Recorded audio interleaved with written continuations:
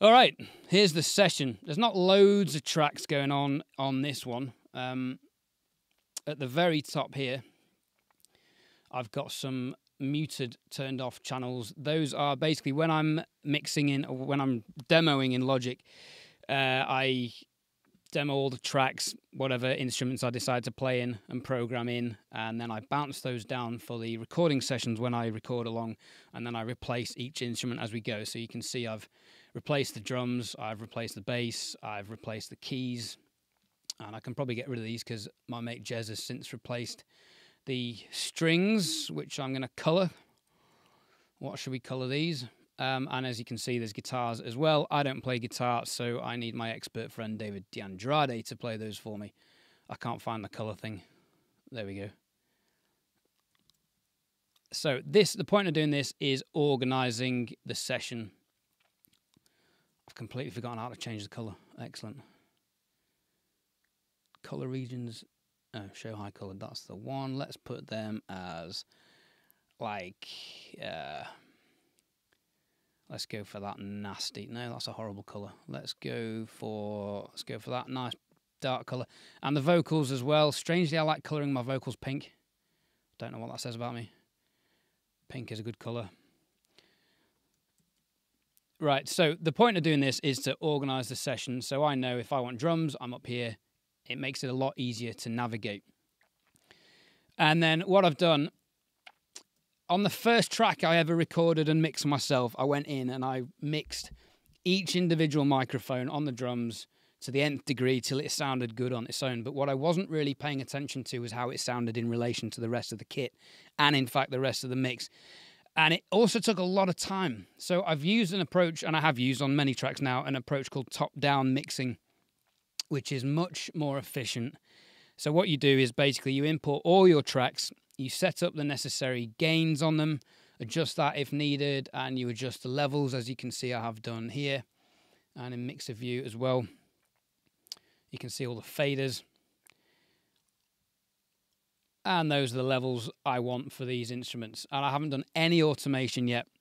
I always save that, well, I didn't. Now I save that till the end because that's a nightmare once you start that. So get all the levels the same, or as you want them, and then go to the master bus, and then you basically mix from the top. So you mix from the master bus down. And the reason you do this is if you've got all the audio files in your project set up, as I have done now, you can get an overall idea of how the mix is going to sound. So, for example, I've just added a little bit of compression at the start. I mean, that's barely doing anything. Very low ratio, just to smoothen everything out. I've then gone in with the FabFilter Pro EQ, which is an incredible EQ. All the rage about this, all the hype is very valid. I'll let you know about a plugin that I don't think is valid, though. So I've just, tweaked a few bits there, taken a few bits out there just to kind of clear up the whole mix as a whole. And a few other things, the multiband compressor, I think that's a preset, if I'm honest. It's probably not really doing much. Then a Pultec.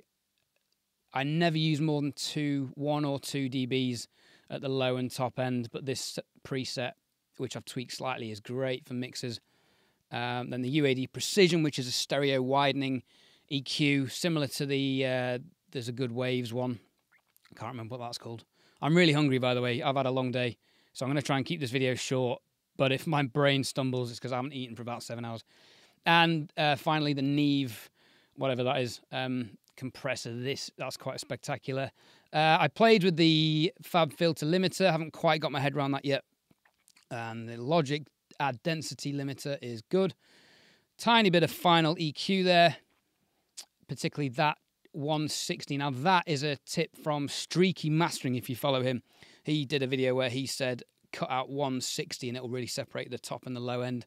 That's just something I did when I was playing around with this mix. I haven't really done much to this yet. I know it looks like I've done quite a bit, but in the grand scheme of things, this is not much. Oh, and Stoneworks. I should totally turn that off. Amazing software if you haven't. So that is the natural EQ of my speakers in my room at the moment. And if I show you the correction, Sonarworks is doing the opposite. That's the green lines. Looks a bit of a mess. Let's get rid of the target. And the simulated after is that flat, nearly flat purple line. So Sonarworks is correcting my speakers for the room because it's not an ideal room, which is a bit of a shame as it's my new studio. Right, so once you've done your top-down mixing, I would then split up. That's just to mold the entire track into something usable, something that you enjoy listening to. And you have it. I mean, I've got a couple of levels of compression there. Neither are really doing much. But what you then do is mix into that. So if you over push a channel, you can hear it hitting the compressor on the master bus, and then you know to back it off. It's kind of like an early warning system for not over compressing and not overdriving stuff. So I've then gone down and created a drum bus. So I will then create a bus for each instrument. Now, the mistake I've made in this project, because of the way I've done all my tracks, is I've recorded drums in one session, imported drums in one session, slightly mixed that, edited that, and all that stuff. I'll do videos on my process because they're quite involved. And then I've gone away with a stereo bounce to record the bass in another session, mixed all that, gone away, done a stereo bounce of those two instruments for the guitar session, and so on. And then I've gone back to the original drum session and then exported all the other audio files into the drum session, having duplicated it. So I have the original untouched in case anything goes wrong. And then this then becomes my mix project. So that was it. The mistake I've made here is I've imported them, then I've done a drum bus, imported the bass and the keys, and then I've done the keys bus, which is why, annoyingly, my drum bus is here, my guitar bus and key bus are there, and I haven't bothered doing a vocal bus yet. I haven't bothered doing a bass bus yet because there's only one channel. I did some mix 3 bass channels into one, so I might go back and do that at some point. And then got the guitars. I haven't done a string bus yet, and I haven't bothered with a vocal bus yet because I need to re-record all these. Although some of these demo vocals I quite like them, but I've since decided to phrase things a bit better, a bit more musically, and a bit less drummer regimented on the beat. As you'll hear in a bit, it's a little bit static. And the vocals I've got, I recorded through my V47 microphone. These were done through my V67, and I think actually they sound quite good.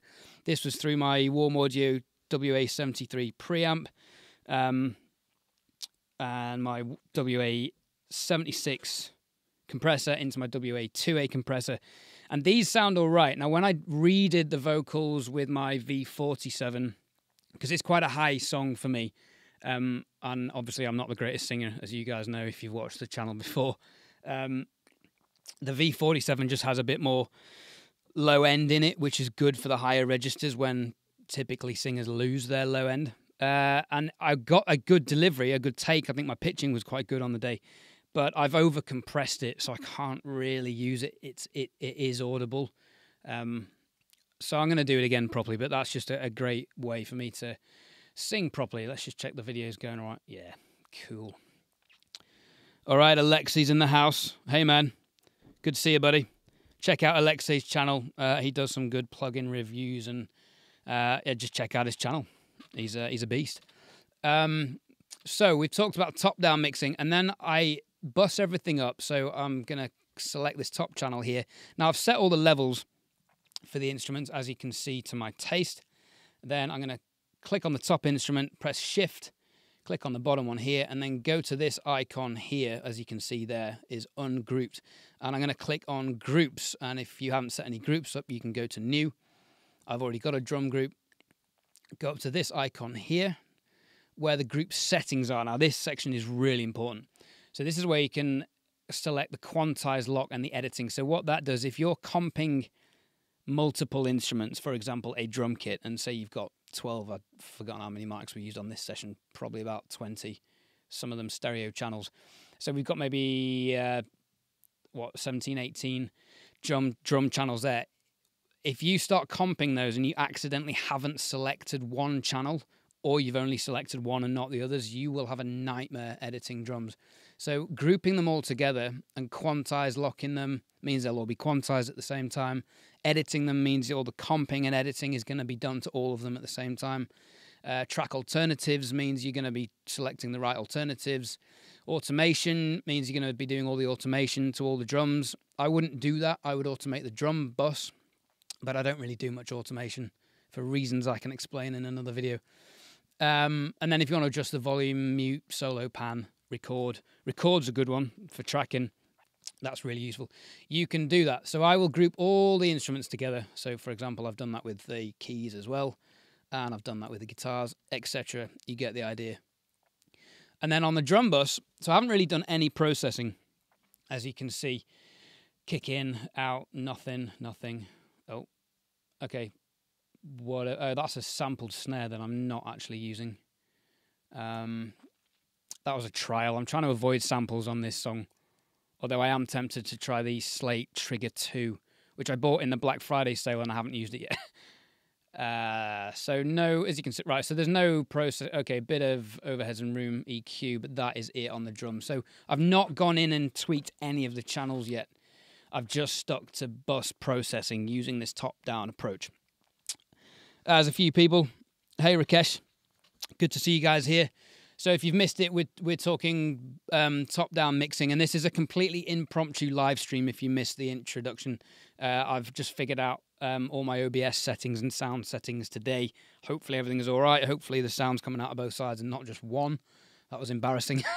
Alexei will remember that one. So what I've done to the drums is just a couple of bits. But before we get to that, why don't we listen to the track? Now, the drums were done at a professional studio at my friend Finn's studio, Summer House Studios. He's since moved studios, but he's got a load of really nice analog gear.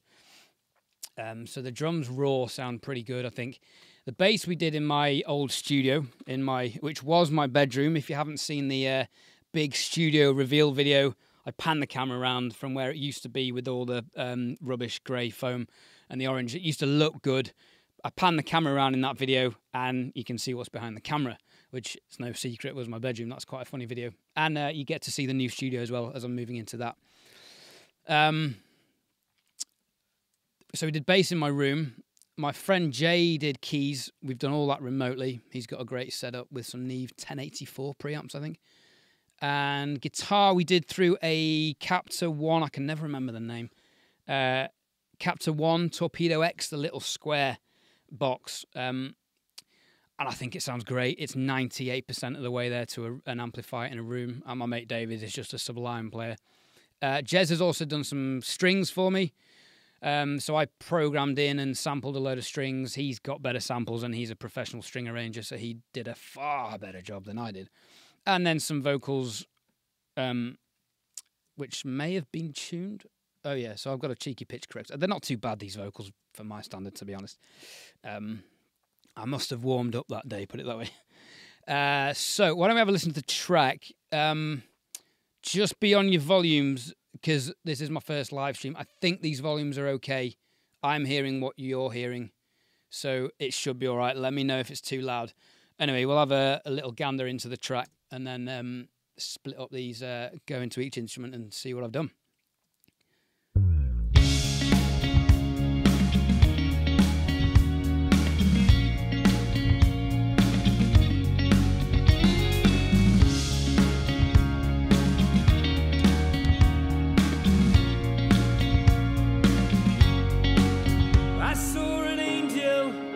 By my side, with tears from heaven, as she cried. I saw reflection in those eyes, like a ghost in the night while we were dancing.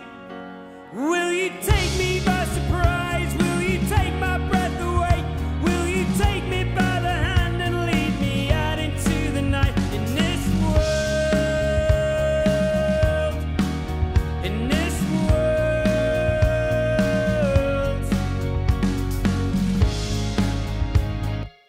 All right, there's a cheeky turnaround there. And I noticed a couple of people dropped off the live stream there. Fine, be like that. I don't mind. No, I do need you guys to watch. Right, so going into the drums, I'm just going to solo the drum bus, and I'm going to mute whatever that is, and these. And we're going to listen to those on their own.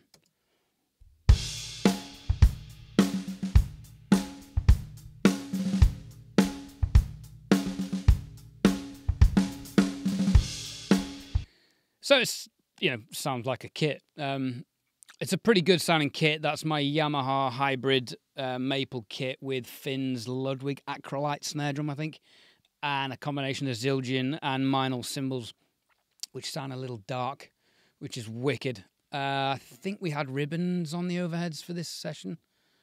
I can't remember. So the first plugin up is the Loch Ness. Now, what I've noticed is that I haven't got the EQ first, which is interesting, and there must have been a reason I did that. Loch Ness plugin is a compressor and a saturator plugin from Tone Empire. If you don't know Tone Empire plugins, they are doing some of the best, if not the best sounding plugins I've heard recently. They are genuinely brilliant, and the installation process is a dream. It is so good. I'm literally telling other companies that they need to get their act together and make it as easy as Tone Empire do. And they're not that expensive. I think full price, they're maybe £70, €70, which I guess is $100, but they often do sales. And unlike one of the other major companies where you buy plugins in a sale, you actually own these plugins for life, which is amazing. Definitely check out Tone Empire.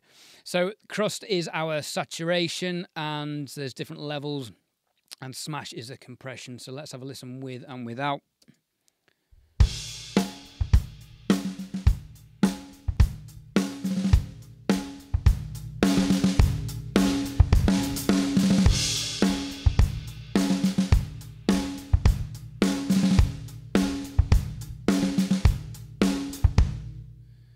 I quite like that amount of crust, and we can go more on the compressor there. I've done a little bit of EQ as well. This is to get rid of some harmonics and frequencies that are annoying me, especially that one, obviously. Let's have a listen with and without.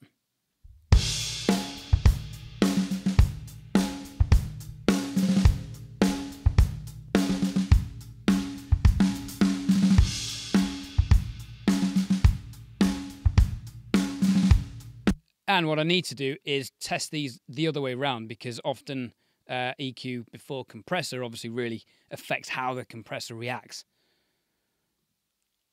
because it's compressing prominent frequencies. But if you take them out, it's not going to compress those, so you have to adjust the compressor settings and so on.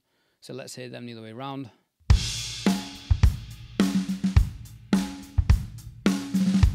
think I prefer it as I had it.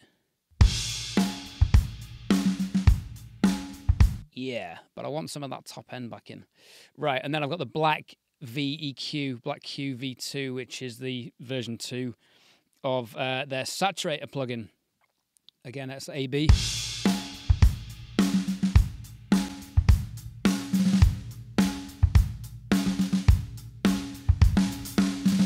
So it's subtle, but the drum bus is the place to be putting subtle harmonic distortion like that, and I guess a parallel bus as well, which you'll see in a minute.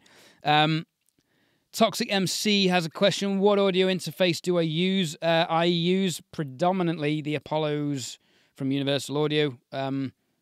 Actually, shout out to Alexa if you're still watching. On his channel, I'm going to be doing a video very soon describing my audio interface setup and how I'm recording drums through my Apollo Twin and my Universal Audio X6 using two Audient ASP880s.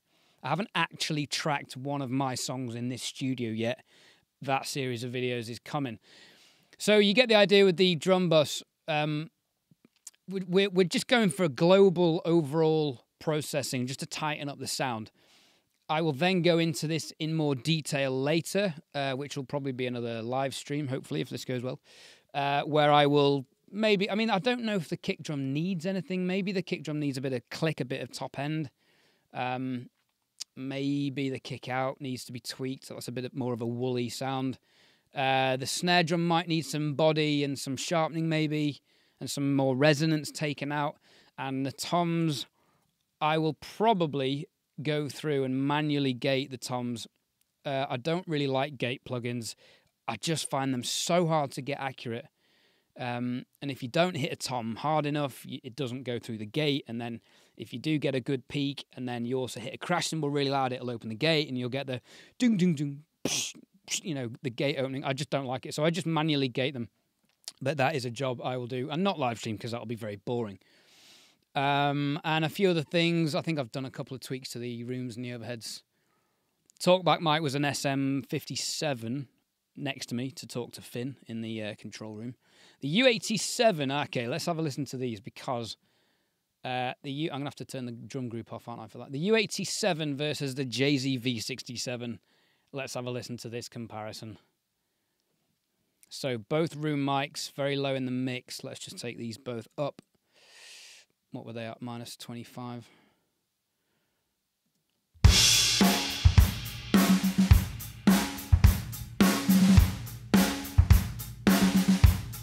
Not done that very well, have I?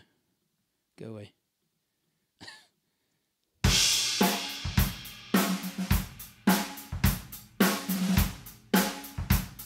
Interesting. I might have swapped them round.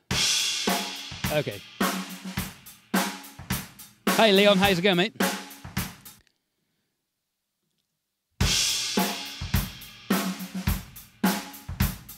Oh, so that's the difference between the V67, which is my favourite mic of all time, versus the U87, which is there's a reason that's one of the most famous mics of all time. I've tried it in the studio. I have A/B'd it on vocals. It is incredible. It's so clear and detailed, but the V67 just has a character that's just delightful, as I think you can probably hear on these two mics there. Right, let's put that back down to minus 20.5. Yeah, hi, Leon. How's it going? Leon made a really good suggestion in my recent video, the Audient versus Apollo video that I did. I can't remember his exact question, but I remember his being a good one. Remind me what it was, Leon, if you're still watching. Because I had to go and check a few things and then came back and tested it, and it was a really good thing to test for the video. So that's what I've done with the drums, and I've also done a couple of parallel sends. One of them I know is going to be reverb. What have we done here? Okay, so this is where we've used I have used the FabFilter Pro R. I'm not convinced by this plugin, and I know people are going to hate me in the comments. I know it's super flexible, and I'm going to blame the user, not the tool, because I haven't spent enough time with it, but I just can't get a sound out of it that I think sounds natural. I know it has its use, but so far for me, it's not the one. Not compared to the Valhalla Vintage Reverb, which is incredible. And I've, since doing this session, found some AMS, the Universal Audio AMS, what is it? RX16. Oh, this is a great plugin. That's got some really good stuff in, so I will come back in the mix and probably use that.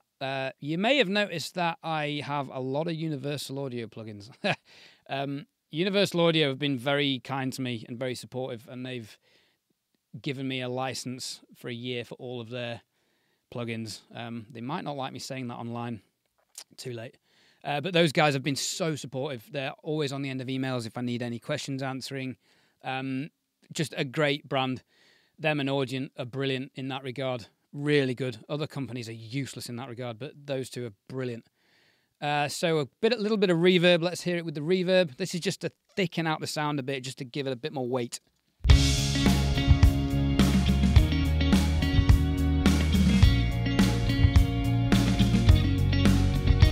So without the bus, sorry, we're listening to the whole mix here, aren't we? Amateur. Without the bus, with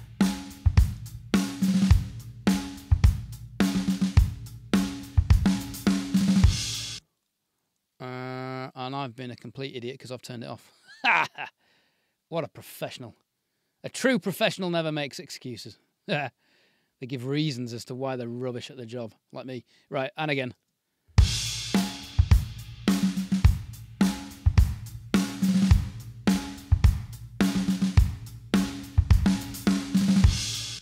Oh yeah, hi Dan. Dan Francis Owen. Go and check out Dan Francis Owen's channel, Real Gig Advice, bridging the gap between university and the professional life and everything in between that they don't teach you at university. How's that for a sale, Dan? Big up yourself, mate.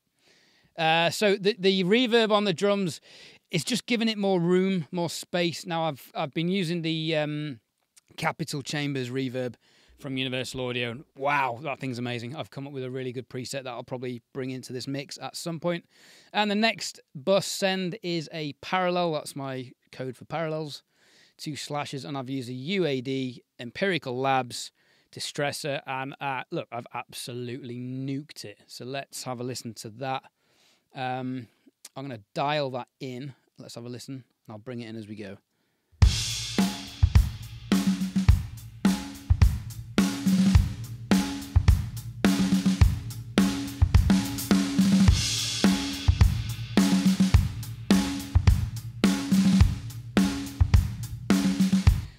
And I'll have to listen to that in the context of a mix to reassess that. So obviously it's adding another channel of audio, the same audio, processed differently. So it is increasing the overall volume. So you've got to be careful with those not to push the volume too much. But that just gives it, again, just another level of kind of grit and punch. Great plugin. I can safely say I will probably never have the original unit because they're quite expensive. Right, and then bass. This one's for you, Dan. Speaking of you, Dan, I need to get you on one of my tracks, mate. Leon says it was the difference between the DI inputs. Yes, it was. Yep, because actually I was going to leave that out of the video because I thought that would be boring. But clearly, if people want to know about it, they want to know about it. So thank you for that. Komodo, hey, man. How you doing, buddy? Chris is a musician and a drummer, very good drummer, and writes some cool songs as well. Komodo, have you got a YouTube channel? I assume you have because you're online. Right, bass. What have I done to the bass? Let's have a listen to this without any plugins. I can't remember what I've done.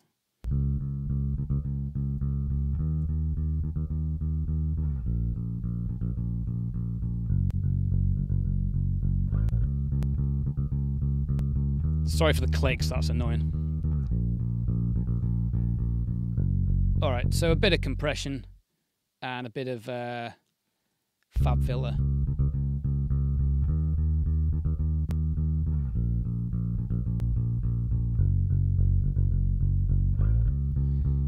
Cool. I mean, that sounds like a bass. That is a gentleman called Jack Stevens playing the bass for me there. Move on to the keys. All right, so I've grouped all them together. I've done a tiny bit of EQ to each one, mostly high-pass filters, and a bit of a peak there to give it some presence at 1K. And the keys bus, let's solo that with and without. Let's find a section where there's actually piano.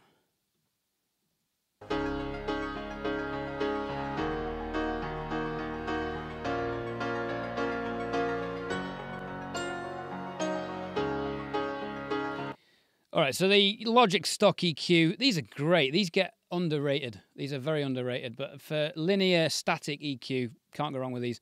High pass filter there, just to filter out the low end. There's enough going on with the kick and bass. Anything below that on the piano and the keys is just a bit of noise, I think, ambient noise. And a dynamic EQ. Dynamic EQ is your best friend for mixing. At that, whatever that is, 315, occasionally when it's prominent. So the beauty of a dynamic EQ, and I used, these are amazing on bass, guitars, and keys particularly. Sometimes I use them on vocals. No, I use them on vocals all the time. That's a lie. So let's play this and I'll demonstrate it.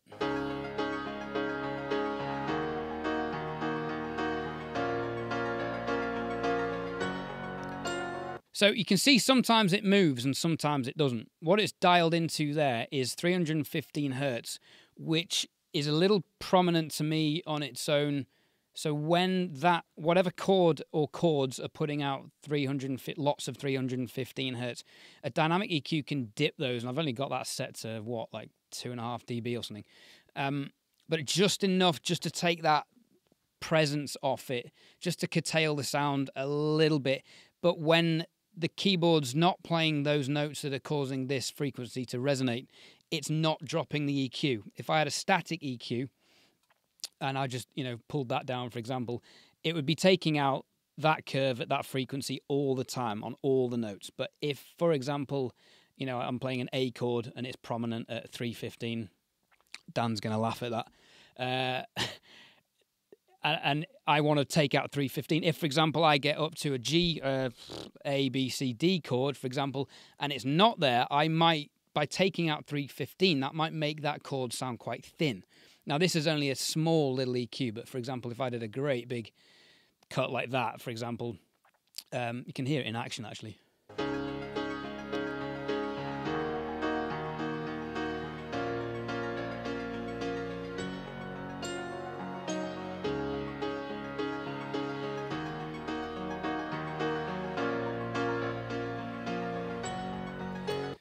So you can see it's pulling down whatever prominent frequencies are there, but only when they're there and when they're prominent. Love dynamic EQs. I do need to do a video on it, but I no longer have my Waves F6 plugin for various reasons. And guitars, what have I done to the guitars? Nothing. Really? I don't believe that. Okay, so I've treated each guitar individually. Okay, so I've done a little bit of treatment on each guitar rather than doing the top-down approach. I guess because we were using slightly different guitar sounds and tones, drives, gains, pickups, and I think we used 3 different guitars on this track. This is my friend David DeAndrade, one of my favourite people in the world and one of my favourite guitar players. Let's have a listen to this EBO start, because I've EQ'd that and put some reverb on.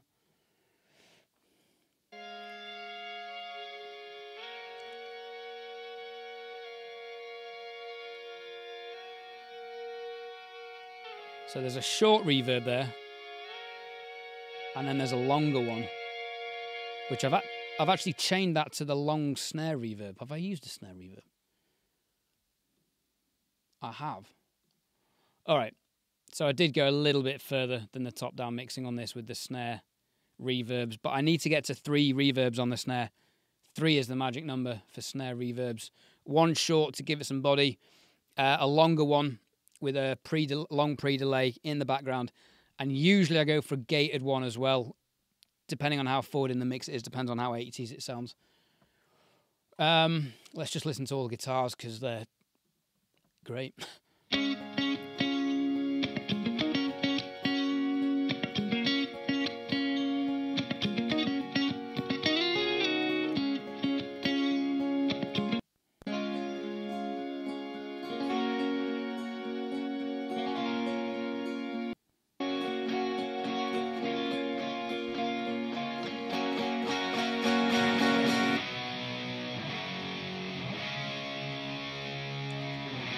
All right, and again, there's no point really listening to I mean, these sound good on their own, but the strange thing with guitars is they can sound like I would, if I was listening to those on my own now, and it was just those, I would definitely go in and tweak those and mix those differently. But in the mix, they work, and that's what you have to keep in mind when doing this. Now, obviously, if you guys missed the intro, welcome to everyone. There's a few people asking questions. I'll get to those in a sec. In the intro, this is a really impromptu session. I've just set up my live streaming setup today, so I'm testing it now. And this is just a walkthrough of a session that I've got. This is a track I'm well overdue finishing, and I thought, why don't I combine a live stream and an actual mix session just to do some different videos, see how they go. So that's what we're going to be doing. Let's listen to these strings, because these are just magnificent when they kick in.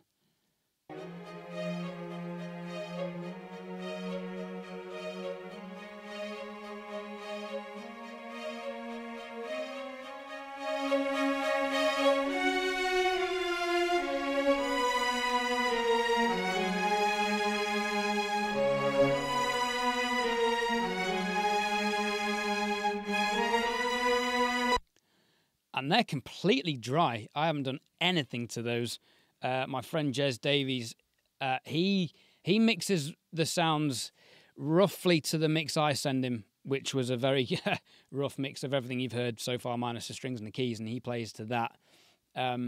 He just has such a good ear for tweaking sounds to a mix already. He sends me dry and unprocessed and processed versions, and I think I've gone for the processed versions with those. They sound great. Now, we could listen to the vocals, but nobody wants to do that. Let's have a break and answer some questions. Vinod, apologies if that's not how you pronounce your name. Any preamp suggestions for dynamic mic SM58? SM58 is a classic mic. I have 4 of those. I've had those for about 15 years since I've been doing live sound. Do you know what? Any preamp? I'm a fan of the warm audio stuff. I think that's certainly the WA73. I'm really happy with it. It's great above 100 hertz, and I'm not going to say it sounds like a Neve, but it competes unless you go below 100 hertz, and then for me it just does weird things.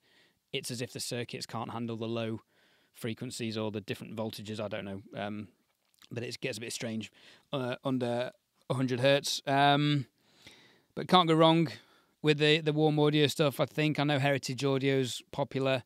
It's like anything with audio, your sound is only going to be as good as the weakest link in the chain. So whether that's the microphone or the preamp or the person using it. Leon has a question. Few days I tried both Neve 1073 and Amec Pure Path CIB with my SM58 and they both sound great. Oh, cool. Answering Vinod's question. Cool. Excellent. Well, I hope I can help as well. All right. Shall we listen to some vocals? I can only apologise. Singing is a long way down my list of skills. But I enjoy doing it. It's a love-hate relationship. I love writing songs, love writing lyrics. I don't do it enough. YouTube takes up far too much of my time. So hopefully with these live streams, I can kill two birds with one stone. Now, these were demo vocals, so the phrasing and the delivery is a bit drummer. It's a bit regimented. I have worked on the phrasing since. I have done some recordings since with a V47 microphone, which has got more low end in it because, as you can hear, this is towards the top end of my register in full projecting chest voice. So I lose some of the low end and some of the resonance, as you can hear. And the V47 helps bring that back in. And I got the phrasing right and the tone of my voice was great on the day. But I over-compressed everything. I was going through my WA73 into my WA76, which is an 1176 style FET compressor, very quick. And then into my WA2A, LA2A style compressor, which is slower. And I just overdid the compression. And I'm really annoyed because the phrasing and the tone, I could play that in a bit, but I'm aware this is going to become a long session. So I might save that for another day. So what I've done with the vocals is a mild pitch correction. And these vocals aren't too bad, but let's face it, everyone's used to perfectly in-tune vocals. For the real recording, in my vocal session, I would go in and I will tune the lead vocals. I mean, I'm not too proud to say that my voice needs tuning. It's a tool. I'm not the best singer in the world. Like I said, it's a long way down my skill list. So I will tune it because I think that's what people expect these days. Pop music is so heavily processed. Things that do sound out of tune, I think really pulls people's ears these days. Obviously, there's a stylistic choice to make with that, but I'm writing pop rock music, so I want things in tune. And then with the backing vocals, I will use Logic's Flex Pitch. I use Melodyne for the lead vocals because I genuinely think it sounds better, but it's fiddly as F, and it's a bit of a nightmare. Logic Flex Pitch is great because you get a piano roll, and same as Melodyne, but I just find Flex Pitch a little bit easier. And if it doesn't sound as good as Melodyne, it doesn't matter because it's backing vocals, and I can just do it quicker in Logic Flex Pitch. So that's why I do, and there's more backing vocals and lead vocals, so it makes sense to be able to do those quicker. In terms of the lead vocal, pitch correction, a DS. I got a feeling that'll need tweaking. Wow, yeah. Okay, so you can see I've tried to bring in loads of low end with the Pro Q there. Let's have a listen to it, and then this will make sense.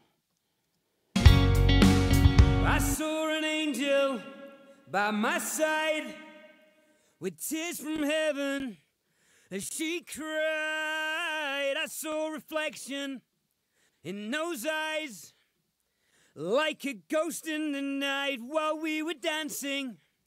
So I'm clearly taking out some nasally frequencies there. I do have a habit of, I try to sing from the front using my mask, or at least I've definitely been focusing on that in the last few months since recording these. The sound may be a bit far back in my voice at this point. So I needed some air at the top, a bit of nasally frequencies here, and yeah, to boost the low end, just to warm it up a bit, because like I said, that end of my register, I'm singing way higher there than I am speaking now, as you can hear. So I needed to bring in some of that warmth, which the Pro Q does really well. And just a bit of a Marg EQ. This has got a sound, this plug-in, it really does. And I've added some air in there as well. Let's go to the buses. Sorry, questions? No. First bus is probably a short reverb. Yep. So really short reverb. Just, again, like the snare drum, just to give it a little bit of thickness, a little bit of weight. I saw an angel by my side. Might be a bit too much. With tears from heaven, as she cried, I saw reflection. But again, might be too much there, but let's listen to it in the mix because it might not. I saw an angel by my side, with tears from heaven. Yeah, that'll do. Now, you'll notice the significant drop in volume there. That's because I've got a parallel vocal bus going as well. All right, next reverb along is a longer reverb, and I've used the Valhalla. This is amazing. Pre-delay. So normally with a long reverb, I would go for a long pre-delay. I haven't done because I've got another way around this, which is another video I've been meaning to do for about a year. And I think I'm going to do it for my mate, Rob McKellen's channel. He runs Home Studio Simplified. If you don't know Home Studio Simplified, go and check him out. He does a monthly mix and I think a monthly songwriting competition, or he might alternate them month by month. But really good channel, and they go well into analysing songs and analysing mixes, and it's a really helpful, positive community. If you're ever anxious about putting music out, go and speak to Rob and go and hang out on Rob's channel because you'll get so much encouragement. So what I do here is on a bus send with the long reverbs, you'll notice none of these effects are on the channel strip because I use multiple channels to send to the same reverbs and effects. If I had to put all these on every single vocal channel that I wanted reverb on, I'd be using a lot of plugins and a lot of CPU, and my computer would spaz out. So to get around that, just send multiple channels to the one bus. And with the long reverb, what I've got, EQ, always EQ your reverbs, your effects. Take out the low end. You don't need, 50 hertz rumble. I probably don't project 50 hertz with my voice, but if the mic's picked up, a plane going over or something, you don't need that 50 hertz rumbling with reverb amplifying that as well. So filter all that stuff off.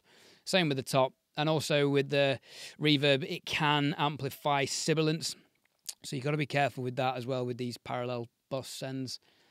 So EQ your reverbs, Valhalla. This thing just sounds great. My favourite vocal plugin. I can't remember what I've done with that. That's a long reverb, 2.12 seconds. And then this is the key. So this is a compressor on the vocal reverb. So what this is doing is basically, I've got a quite high ratio, quite a high threshold. Sometimes I'll have that higher actually. So what that's doing is, instead of having the long reverb there all the time, let's bypass it and have a listen. What the compressor's doing is squashing the reverb down until the end of the vocal phrase, and then it's slowly allowing the long reverb to come up in the mix. So it's not getting in the way when the when the words are coming out, but at the end of a phrase, it's coming up quite nicely. It's a bit fiddly to tune your ears in to get this right, but let's have a listen and let me know if you can hear the difference. Marlon's here. Hey, man. Check out Marlon's channel as well. He's the plugin guy at the moment. He's killing it. Hey, Marlon. So this is an impromptu live stream. I've just figured out my live stream setup today, and I thought, why not talk through a mix session because I need to finish this mix. So that's the essence of today. I'm really hungry and I need to go home soon, so this won't be much longer. Thanks for everyone who's tuned in, though. So the parallel reverb send, this is the long reverb. Let's take away the short reverb so it's really obvious. Without the compressor. I saw an angel by my side with tears from heaven as she cried. So you can hear it, it's all the time in the background. Now, what the compressor's doing, the key point I should mention is that this is sidechained to the verse vocals down there. Not going to change that. So what it's going to do is when the vocals are in, it's going to squash this entire bus send. It's going to squash everything before it down, including the reverb. And then at the end of the vocal phrase, it's going to lift off. I've got a reasonably slow release. That's actually quite quick, relatively. I'll play with this and exaggerate it so you can hear it on and off. I saw an angel by my side with tears from heaven as she cried. I saw reflection in those eyes like a ghost in the night while we were dancing. So there, when I'd exaggerated the settings, it was quite obvious how it was really low, and then came up at the end of the section. That's too obvious because it then jumps out as if it's his own instrument. So I'd have it somewhere around there. Again, the release is tricky to get right, but when you do, it's cool. And then I wouldn't have it as loud as that in the mix anyway. I saw an angel by my side. So that's too with much. Tears from heaven. So for me there, the difference between it being off and on was too much. So I've taken the threshold back so it's not squashing it down as much. I guess I could play with the ratio, but 8's just a number I've established that works quite well. I saw an angel by my side with... So there you can hear it coming out at the end. And I do this with delays and reverbs pretty much all the time, except with the short reverb that I just leave out because that I want up front and present to make the vocals sound quite full. And there's a question. How much dB recorded signal is sufficient for vocals? Ooh, that's a bit of a how long is a piece of string question. If we look at these audio waves here, let's put that to 0. That was at -10. And turn all these off. I saw an angel by my side with tears from heaven. So that's coming in at -10.5 dB, which is a pretty good level for vocals. You kind of want them forward anyway. I wouldn't want to go too much higher than that because you're eating into your headroom to mix. But, I mean, if you know about the analog equipment days, they would suggest RMS or an average of -18, peak of -12, because of the summing effect between analog... with analog mixing, everything would add up together and get louder and louder. Not so applicable with digital, but still a good practice. So -10 dB in your DAW. So instead of thinking about decibels, it's worth thinking how hard, if you have an external preamp, how hard you want to saturate the sound, and that you've just got to go by ear. And then how hard you want to go into your DAW. I'd say anything around -10 is suitable. Lots of polarizing opinions on this, though, but leave that to other people to fight about because I have my process, and other than that, I just don't care. Right, so vocals with everything in. Oh, that was it, the parallel send. So what have I done here?